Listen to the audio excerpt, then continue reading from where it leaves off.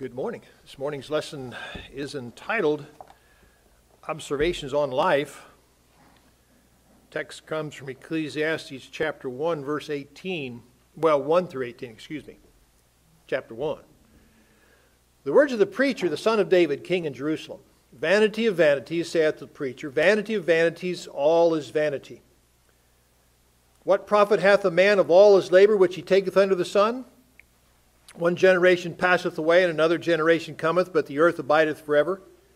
The sun also ariseth, and the sun goeth down, and hasteth to his place where he arose. The wind goeth toward the south, and turneth about unto the north. It whirleth about continually, and the wind returneth again according to his circuits. All the rivers run into the sea, yet the sea is not full. And to the place whence the rivers come, thither they return again. All things are full of labor. Man cannot utter it. The eye is not satisfied with seeing, nor the ear filled with hearing. The thing that hath been, it is that which shall be, and that which is done is that which shall be done. And there is no new thing under the sun. Is there anything whereof it may be said, See, this is new? It hath been already of old time, which was before us. There is no remembrance of former things, neither shall there be any remembrance of things that are to come with those that shall come after. I, the preacher, was king over Israel and Jerusalem. And I gave my heart to seek and search out by wisdom concerning all things that are done under the heaven. This sore travail hath God given to the sons of men to be exercised therewith. I have seen all the works that are done under the sun, and behold, all is vanity and vexation of spirit. That which is crooked cannot be made straight, and that which is wanting cannot be numbered. I communed with mine own heart, saying, Lo, I am come to great estate, and have gotten more wisdom than all they that have been before me in Jerusalem. Yea, my heart had great experience of wisdom and knowledge. And he gave my heart to know wisdom, and to know madness and folly. I perceived that this also is vexation of spirit. For in much wisdom is much grief, and he that increaseth knowledge increaseth sorrow. That's somewhat of a negative way to begin a book. But we'll get to the end of it here in just a moment. So when you consider it, life is a series of mundane events. It's just day after day. You get up, you go to work, you come home and eat supper. You get ready for bed. You might watch television or whatever. With the occasional burst of activity. Something big happens and you deal with it. Now, in police work, they'll tell you that policing is hours of boredom punctuated by moments of sheer terror. When you're chasing somebody into a building and you're chasing somebody down the highway, or somebody's shooting at you, you shoot, or some big sudden thing happens. Like being a paramedic, you sit around waiting for somebody to get into an accident or get into trouble. And there's some nights that you just never sit down except when you're going someplace. You're so busy. 2 Peter chapter 3, verses 1 through 10 sort of deals with that in a large way. Didn't mark it this time. 2 Peter 3, verses 1 through 10 talks about the ending of the world. This second epistle, beloved, I now write unto you both, of which I stir up your pure minds by way of remembrance, that ye may be mindful of the words which were spoken before by the holy prophets, and of the commandment of us, the apostles of the Lord and Savior, knowing this first, that there shall come in the last days scoffers walking after their own lusts, and saying, Where is the promise of his coming? For since the fathers fell asleep, all things continue as they were from the beginning of the creation. They forget about the flood. For this they willingly are ignorant of, that by the word of God the heavens were of old, and the earth standing out of the water and in the water, whereby the world that then was, being overflowed with water, perished. But the heavens and the earth, which are now, by the same word are kept in store, reserved unto fire against the day of judgment and perdition of ungodly men. But, beloved, be not ignorant of this one thing, that one day is with the Lord is 1,000 years, and 1,000 years is one day. He's not covered by time. The Lord is not slack concerning his promise, as some men count slackness, but is long-suffering to usward, not willing that any should perish, but that all should come to repentance. But the day of the Lord will come as a thief in the night, in the which the heavens shall pass away with a great noise, and the elements shall melt with fervent heat. The earth also and the works that are therein shall be burned up. Now I would say if you went back and looked at Genesis chapter 6 through 9 or through chapter 10, those folks weren't expecting a flood. Even though Noah had been preaching for 120 years and building the ark, get ready for its coming. He said, nah. They had, as far as we can tell, they had not seen a rainstorm. A mist went up from the ground, just precipitation and dew. But apparently they'd never had a rainstorm. And it's going to rain. What? It's going to do what? Okay. Beyond their experience. When people are satisfied with their life, it is difficult to interest them in spiritual health. In Luke chapter 14, a great king gave a great supper and invited just everybody to it. And you read that account and everybody had an excuse. One fellow said, I bought a piece of land, I have to go look at it. Now, I don't know of anybody that's ever bought a piece of land that he hasn't gone to look at yet. I mean, I can't imagine Bradshaw back there going to buy himself buying a piece of land and say, let's just go take a look at it next week, honey, and see what we bought. No, I don't imagine James doing that. He'd probably out there walking around and looking at it and everything else. I bought a yoke of oxen. I have to go see if they'll plow. I don't think that happens either. And just a number of things happen that people, got in their way. I'm getting married. I've gotten married, and I just can't make it. If you don't want to do something, one excuse for not doing it is just as good as another. But for those of us with a biblical perspective, there's some lessons to be learned with the vagaries of life. First of all of existence is a blessing from God. Everything in this world is a blessing from God. James 1:17. God is He's the giver of good gifts. All good gifts flow down from Him, the Father of lights, with whom there's no shadow of turning. Genesis chapters 1, 2, and 3. Genesis 1 verse 31, He said after He created all things, He saw that it wasn't just good, it was very good. And everything was there that they needed to make Him happy and to satisfy Him. They lacked nothing.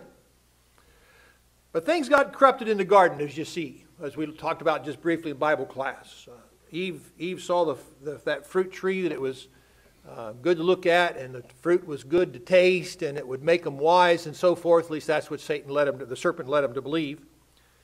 And it was going rapidly downhill from there. Genesis chapter 6 and verse 5. The thoughts of men were evil continually. It was like they stayed up at night trying to figure out what to do next to somebody. And it ended in the flood, Genesis 6 through 9. So, and again, it was just suddenly, the heavens opened up, and the fountains of the deep, the earth was broken up, and the fountains of the deep came rushing out. And it was disastrous. Now, you look at the universe, the world that we have now, the geography, the geological, you're driving through the mountains. If you're driving through the mountains and you go through a road that they've cut out of the hillside, you can see the layers of stone. And you can see the layers of stone, not just flat, but they're all bent up and everything else. And sometimes they're laying on top of each other.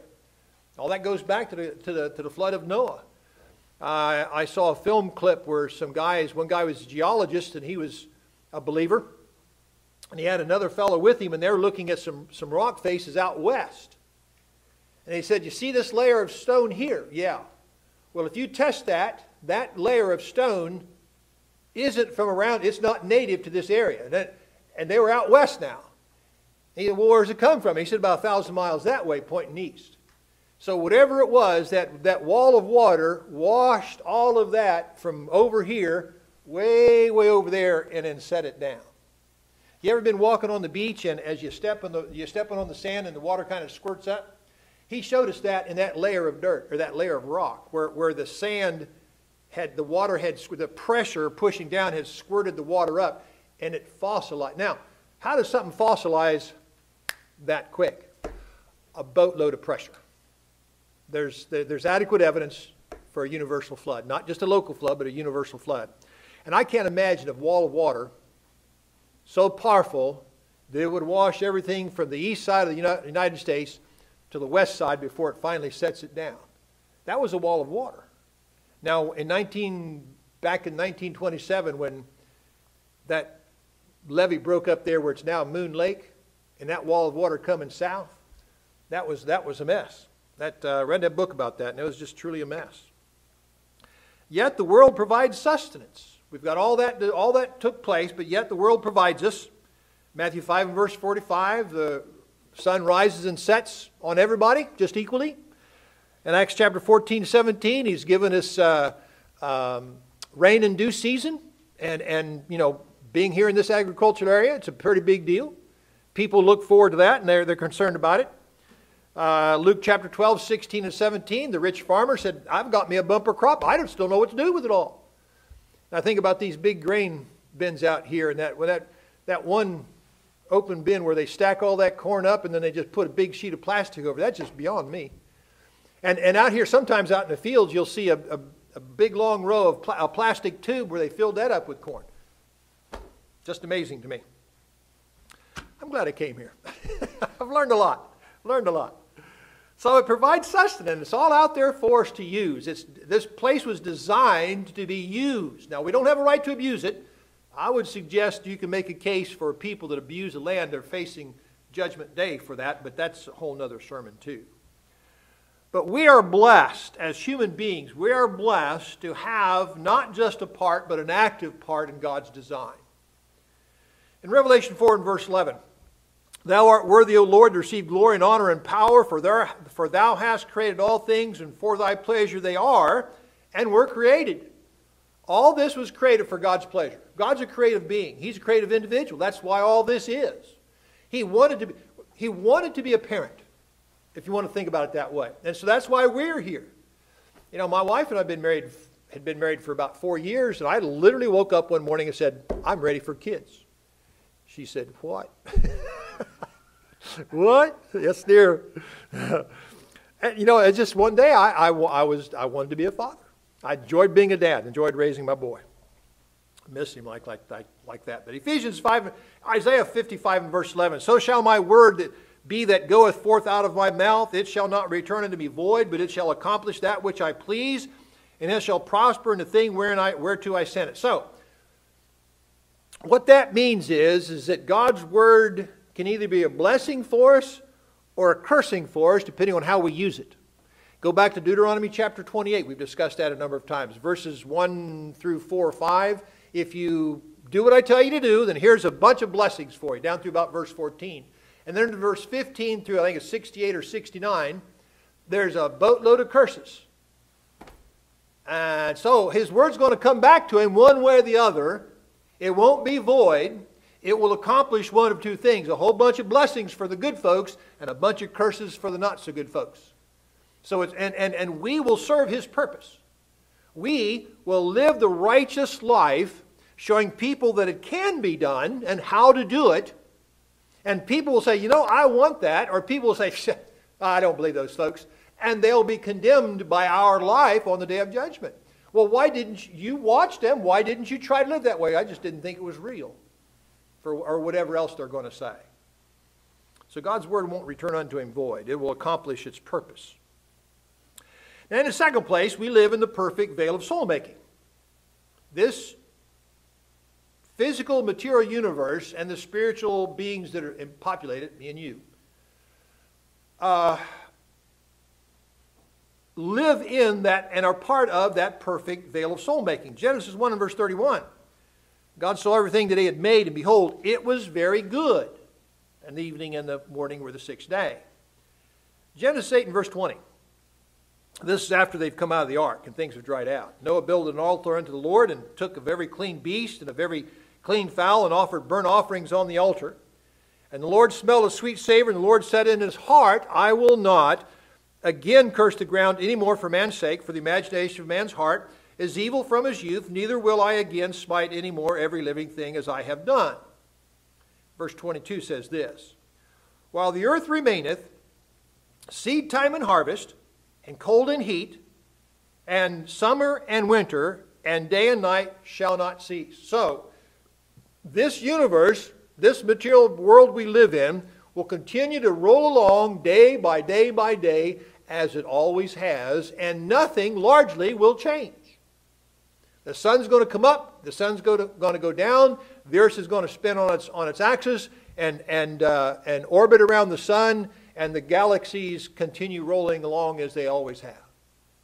Now there's going to be variations. We're going to have earthquakes and tornadoes and hurricanes and stuff like that. People are going to be born and live a healthy life, and then they're going to die. People are going to be born and live a sickly life, and they're going to die.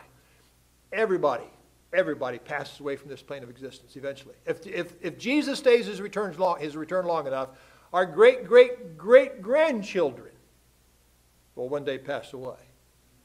That's just the way it is. And again, I've been in the room where people have died. I've been standing next to them when they passed away, including my own wife. And even though you're expecting it, you know it's getting ready to happen. And when it happens, everybody is shocked. It's just sudden. But that's the way of life. In my funeral sermons, I always include a line, being born into life, dying is just as much a part of life as being born into it is. That which is us still continues on too, by the way, as a matter of fact. But this world is constructed in such a way we can provide for ourselves. Genesis 3, in verse 17, 19, God told Adam, almost said Abram, Adam, that you're going to have to till the ground in the sweat of your face. Thorns and thistles. Again, you know, I'm talking to a bunch of farmers around here, so you all know what I'm talking about in that line. 2 Thessalonians 3 and verse 10, if anyone not work, neither let him eat. So everybody is able to work, ought to be working. Ephesians 4 and verse 28, let him that stole steal no more, but rather let him work that which is good with his hands, that he may have to give to others. So again, we've been blessed, you know, with the prayer over the offering, that God has blessed us, that we can give back to him. That's what all this is about. That's what all this is for. It's for our benefit. We can use it as we choose to, use it wisely or unwisely, whichever. We're able, and the next important part, I say next only because this is the way I listed it, but we are able to reason and draw conclusions. We don't always do that correctly. And frequently we try to avoid reasoning and making a decision because we realize, at least subconsciously, that it may not turn out the way we want it to. In Genesis 1:26, God said, let us make man in our image. So we are creatures with a spiritual ability that derives from God. So we are able to look at evidence, reason about it correctly, and draw the proper conclusion. About as simple as I can get. I wonder what's going to happen if I stick my finger in that socket over there. I dare you to do it. Somebody does it. And he finds out it don't work that well. It hurts. Don't do that again. Now that's rather an obvious thing. My son did that when he was just about 2 or 3 years old. He's not done it since. He doesn't remember doing it, but he knows enough not to do it again. It hurt. Okay, we have reasoned. Well, I want to find out what happens. And then they found out what happens, and he says, I'm not doing that again. So, you know, we reason and draw conclusions. Joshua 24:15, Joshua says, choose you this day who you will serve. Now, they had a history, a very, very recent history, about at least a 40-year history of wandering in the desert. Some of them had a history that went back further than that, into Egypt and slavery. So they knew what being a slave was like. They knew what living a reasonably sumptuous life was like. They knew what wandering through the desert was like. They knew the promises of God were being fulfilled. And therefore they knew what Jehovah, the Lord God Almighty, was like. Although at that point they knew him by that name at that particular point. So they had an awareness of history, and having seen the destruction of Egypt, crossing the Red Sea, the Lord descending on the mountain, all the blessings they received while walking in the desert, they had a history with God to reason about and draw a conclusion from. And it should have been, hey, let's live faithfully so we'll be blessed. This sin thing and this cursing thing, no fun. It hurts. Don't stick your finger in the socket anymore kind of a stuff. Now, you would think that's what they would do. But if you go back and read through there, every time somebody comes along to lead them out of sin, he says, get rid of your idols. Those folks couldn't leave idols alone from here till Sunday. They just couldn't do it. Acts 17 and verse 17, therefore disputed he, Paul, in the synagogue with the Jews, and with the devout persons, and in the market daily with them that met him. So there's this idea of reasoning, now disputed, not yelling and screaming at each other, but sitting down and discussing the issue at hand in a rational way, looking at the facts, drawing the facts together and drawing a conclusion from them. And a lot of folks obeyed, a lot of folks more didn't obey. So we have ample evidence from which to reason. Now, again, whether you like the evidence or not is immaterial to the fact of the existence of the evidence. You may not like it. You may say, well, I don't want to look at all that. That's fine. I get that. But that doesn't change reality. Your rejection of reality doesn't change it. It truly doesn't. Romans chapter 1, Paul says, because that which may be known of God is manifest in them. It's there. You can look at it. I am wonderfully made, the writer says at one point. For God hath showed it unto them. You know, he gave you your body. You know, your body has cycles to it. We can expect certain things. You know, when you get some aspirin, you can expect certain things. Now, some folks are allergic to aspirin, and you don't take it the second or third time. But for the rest of us, we have a pretty good idea that aspirin, you get that aspirin out, whether it's Bayer aspirin or whoever, or St. Joseph's, or whether it's Walmart's brand or whatever, aspirin, salicylic acid is pretty much salicylic acid. And we know how it's going to react. So we take it to get a particular thing. And again, there's the evidence that we can reason from if we choose to, because our bodies behave in a certain way. It's manifest. For God has showed it them. For the invisible things of him from the creation of the world are clearly seen. What does that mean? All of this didn't just happen. Now there's folks who say, well, there it was. Well, no.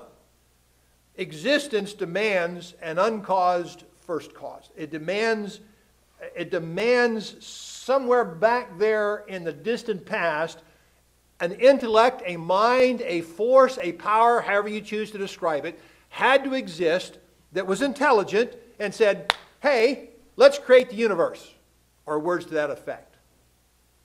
And of course, now everything is, and how he did it, I don't know.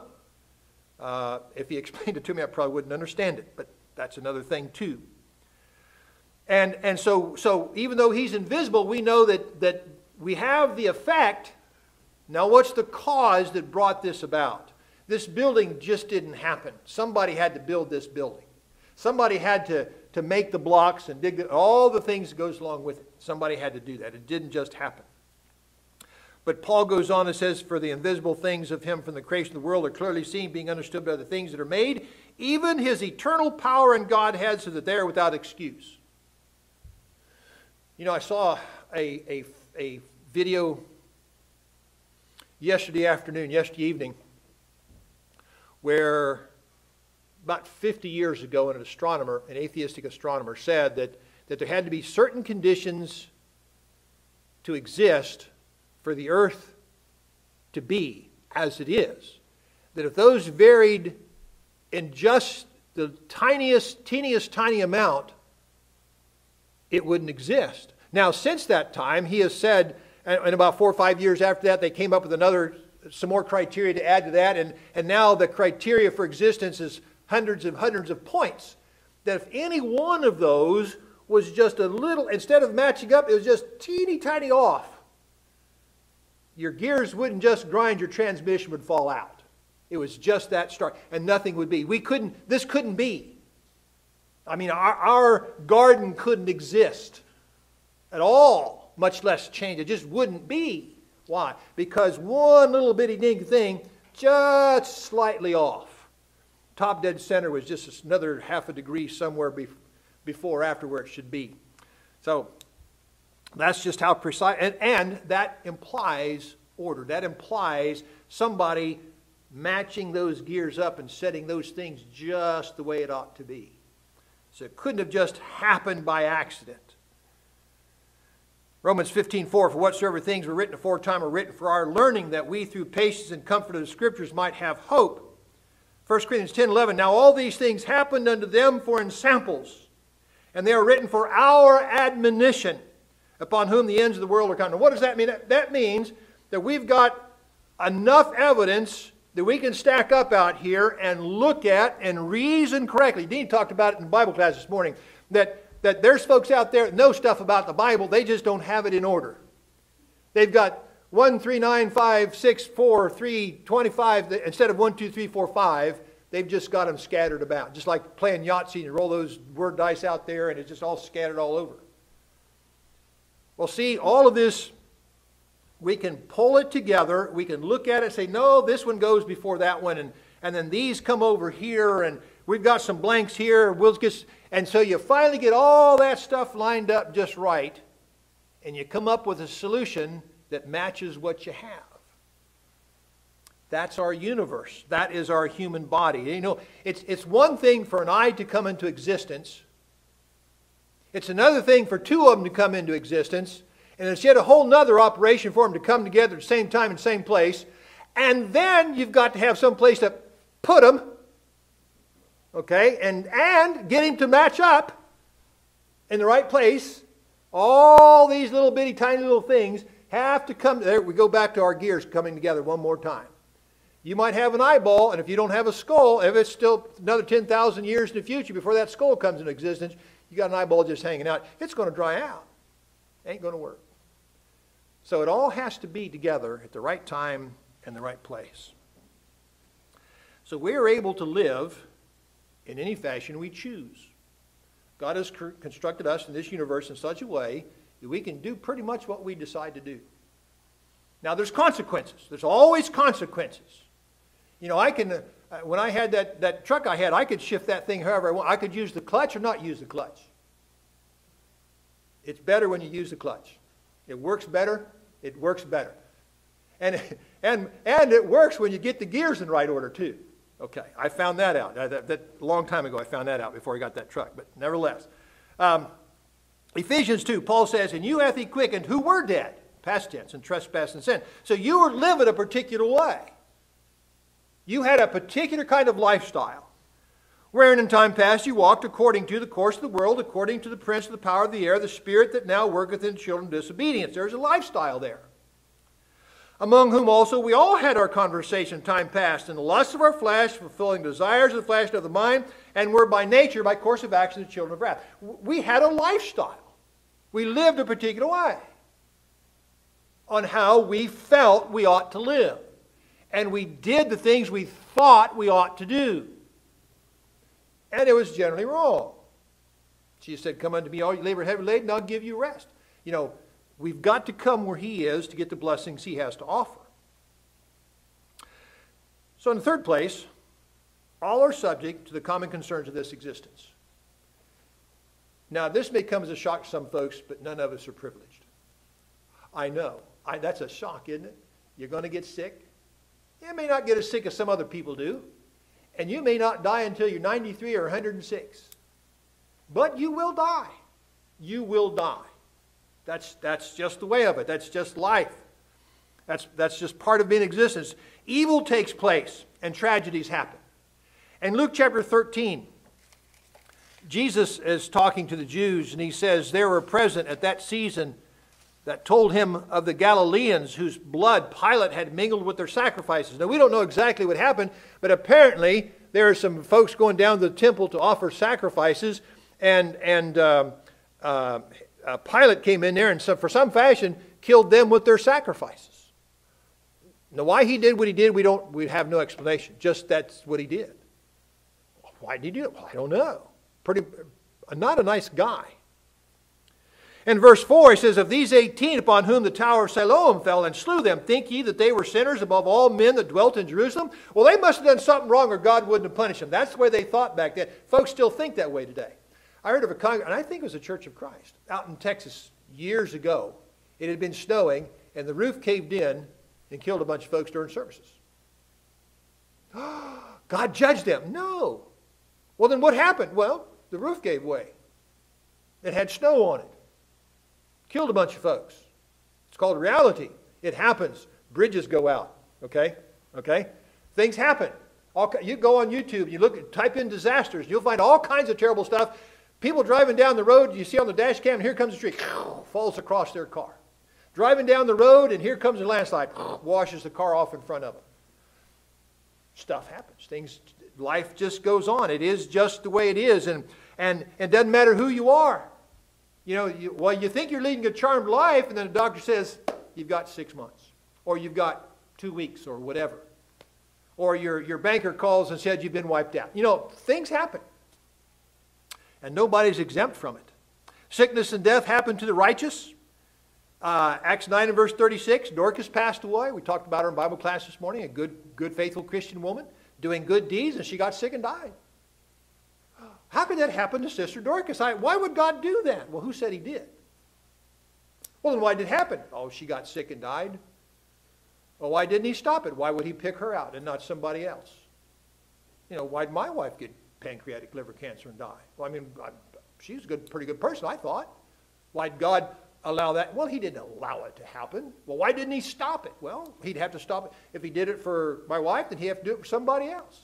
Why would he single her out? Other than the fact she was my wife. I mean, but I'm not going to argue with him about it. I'll see her one day soon anyways. Philippians chapter 2. Epaphroditus was a faithful a member of Paul's team. He had brought an offering from the brethren of Philippi and to come to minister to Paul, and he got sick and nearly died.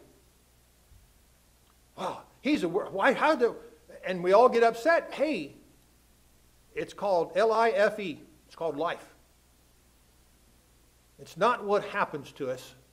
It's how we deal with it. Now, life can knock you off your feet. Just don't wallow around in the dirt. Get up and dust yourself off and go about your business. I would suggest this in regards to things like that. As devastating as that was, the best thing I can do is show somebody else how you live, how you get through it. I'm not saying I'm good through it yet. Don't misunderstand me at all. Because there's still nobody singing in my right ear. I was thinking about, I listened to y'all sing a little while ago, and I thought about that too. That just hit me, just, man. I wish that would quit, but that's part of life too, I suppose. Number 4, how do we live with both great tragedy and the daily grind? How do we do that? Well, recognize that God is still on his throne and knows the details of our lives. Well, I have not gotten a phone call or a letter or a birthday card, anything from him. Well, I mean, I've got this, but you know, I've not gotten a personal communication. Gene, it'll work out. I've not gotten that from him at all. I don't expect it. If it happens, I'll give you a call and ask you about it, but I don't expect it to happen. Psalms 11, verse 4. The writer says, the Lord is in his holy temple. The Lord's throne is in heaven. His eyes, behold, his eyes try the children of men. And Matthew 10, are not 2 sparrows sold for a farthing, and one of them shall not fall on the ground without your Father? But the very hairs of your head are all numbered. Fear ye not, therefore, ye are of more value than many sparrows. God knows about you. You can't go anywhere without him knowing about it and do anything without him being aware. He knows what you're doing. He knows what you're thinking. He tries the range of your heart. You're not alone. Now it gets quiet. Sure does. Gets lonely sometimes, it sure does. But he knows what's going on in your life. Knowing that I'll see her again and knowing that the Lord hears my prayers when I pray to him. I would suggest you do those 2 things. If you don't do anything else today, do that. He blesses the faithful. Hebrews 5 verse 9, and being made perfect, he came the author of eternal salvation unto all them that obey him. Be thou faithful unto death, I'll give unto thee the crown of life. You know, Paul talked about the crown of righteousness that was waiting for him. Again, Revelation 2 and verse 10, fear none of these things which thou shalt suffer. Behold, the devil shall cast some of you into prison, that ye may be tried, and ye shall have tribulation 10 days. Be thou faithful unto death, and I will give unto thee the crown of life. In other words, it's not material. What happens to you is not material to your eternal destiny unless you let it knock you down and keep you down. Get up, dust yourself off, and be on about your Father's business. There's a vineyard to work in. And take note of the fact that as wonderful as your precious little heart is, you're not any better than anybody else is. So you've got life to live. I just suggest you get up and live it. As hard as it is sometimes. He tempts no one with evil. James 1 and verse 13. Let no man say when he's tempted, I am tempted of God, for God cannot be tempted with evil, neither tempteth he any man. Well, losing your spouse is about as bad as it can get, unless it's losing your children. And what do? You get up and you go on. That's what you do. That's what you do. God didn't make that happen. God didn't cause that to happen. He's provided a plan which, when followed, leads us to the heavenly home. And I think here's, as I said in the Bible class this morning, the gospel is about as practical a plan of operation as you can get. Matthew 7, Jesus says, enter ye in at the straight gate. Well, how do you find that gate? That's part of the process. For wide is the gate and broad is the way that leadeth to destruction, and many there be which go in thereat, because strait is the gate and narrow is the way which leadeth unto life, and few there be that find it. So you need to be about your Father's business and seeing what's what and what you need to do, and be very specific. John 3, Jesus answered and said unto him, verily, verily, I say unto thee, except a man be born again, he cannot see the kingdom of God.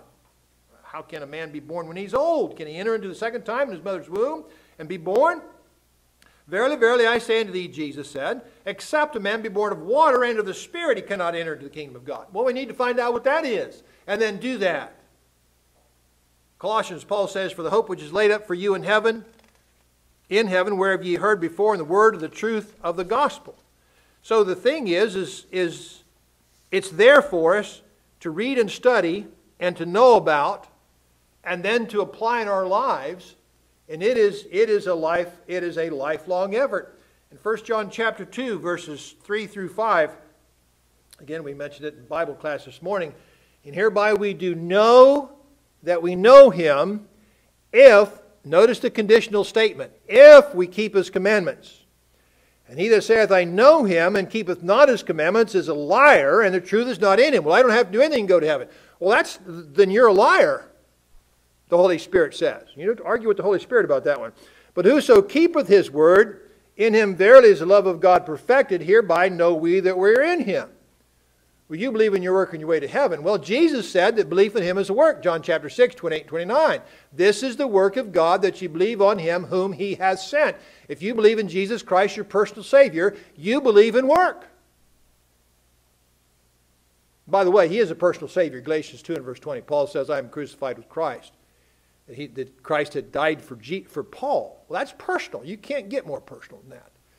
Not necessarily in a sense that most folks out there in the world think about it. Oh, one other passage I promised. Ecclesiastes chapter 12, verse 13 and 14. If you read the book of Ecclesiastes, don't lose heart. There's some parts of that book just absolutely just negative, just almost depressing. I tried this and it didn't work. I tried that and it didn't work. I just was miserable for a while. So here's my conclusion, the writer says. Let us hear the conclusion of the whole matter. Fear God and keep his commandments, for this is the whole duty of man. For God shall bring every work into judgment with every secret thing, whether it be good or whether it be evil. If we live the faithful Christian life, he's promised to save us in the end. Every day, for those that trust in God, the important thing to remember is that we are always able to determine what our spiritual standing is. And that's where 1 John 2, 3 comes in. Every day, moment by moment, we decide what our course of action will be. Jesus said, seek ye first the kingdom of God and his righteousness, and all these things shall be added unto you. So if I hear the gospel, John 6, 44 and 45, I believe that Jesus is the Christ by hearing the gospel, John 8 and verse 24. I'm willing to confess him before men, Matthew 10, 32 and 33. Repent of my sins, I got that backwards. Repent of my sins, Luke 13, 3, and then confess him as Lord, Matthew 10, 32 and 33. Be baptized for remission of my sins, Mark 16, 16, what Jesus said, and then faithful unto death, Revelation 2 and verse 10, he's promised to save me in the end. Now, if you've not done those things, you need to do them, because that's how you're going to see the kingdom of God, if and only if, John chapter 3, 3 through 5.